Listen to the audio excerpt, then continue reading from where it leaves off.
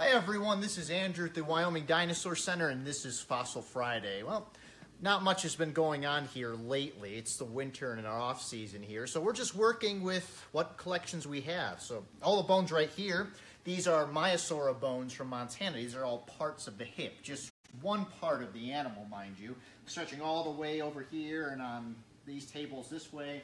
There's a bunch on these shelves right here, and well, there's a bunch of Maiasaur bones in this container and in this one, and that's a little boring, isn't it? Let's do something different. How about, Camarasaurus? There's a, well, this shelf right here, this is all Camarasaurus bits, as is that one and that one. These ones over here. All right. So you might have noticed, if you're longtime fans of this series, which I hope you are, but even if you're not, well, you can find the videos easily enough. We talk a lot about Camarasaurus and Maiasaura, and there's a lot of reasons for that. As you can see, a lot of our collections are Camarasaurus and Maiasaura. They're very common dinosaurs to find in bone beds, and millions of years ago, when they lived respectively, around 75 million years ago for Maiasaura, 150 million years ago for Camarasaurus, they were some of the most abundant animals in their environment. So as such, there's a lot of bones to recover from these guys. So it's a very, very common dinosaur. Now, when you look at the news, most of the time the news is taken up by stories of new, fantastic dinosaur discoveries, which are great, don't get me wrong. But you can learn a lot by studying very common dinosaurs, which is a lot of what we do here at the Dinosaur Center. And a really good example of that is this bone right here. So this is a rib. So full disclosure, you're going to see a lot of ribs in upcoming episodes because we have a lot of ribs. And confession time, ribs are the worst. They're difficult to dig up in the field without breaking them. They're difficult to get out of the field without breaking them. They're difficult to prep in the lab. They're difficult to put together. They're difficult to put on mounts. Ribs are just difficult. Even when you break a rib today, a doctor won't set that for you. There's no way to do it. You just have to let it heal on its own. That can be incredibly painful. And today, we have something like that. It's a rib that started a mystery. So this rib was found over 2 decades ago in one of our sites just 10 minutes away from the museum called the BS Quarry. But we rediscovered it just last year. We brought it into the lab to work on it, and we discovered this right here.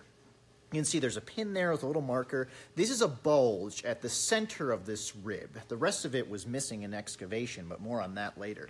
So there was a bulge on this rib that clearly had the evidence of a break or an injury. So that's interesting enough. Not entirely unheard of. Again, it's a pretty common affliction for a pretty common dinosaur.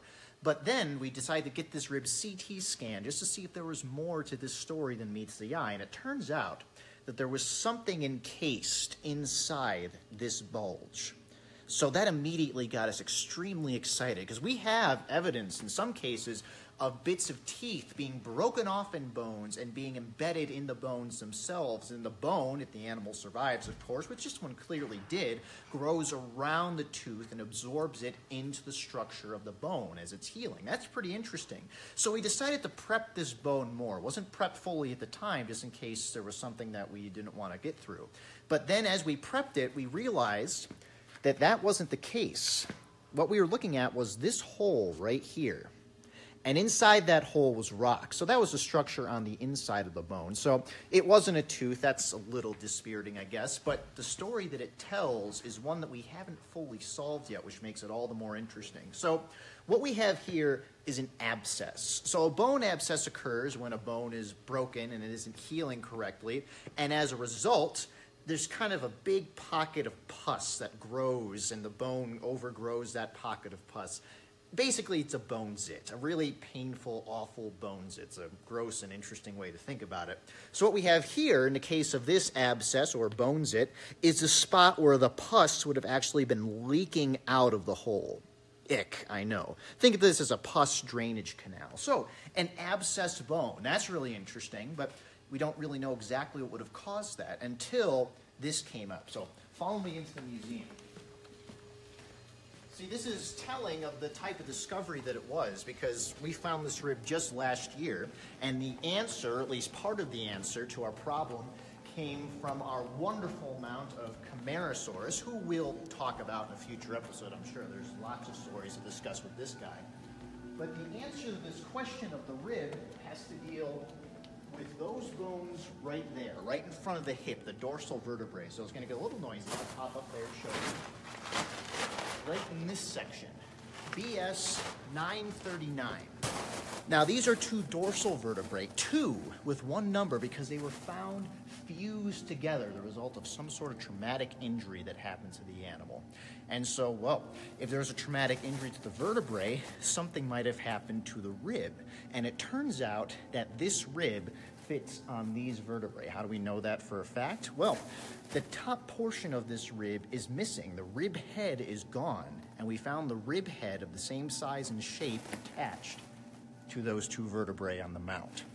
That is a pretty significant discovery, and one that we only made once we were just poking around and rediscovering bones, a very common bone with a very common affliction on a very common animal that tells a very uncommon story.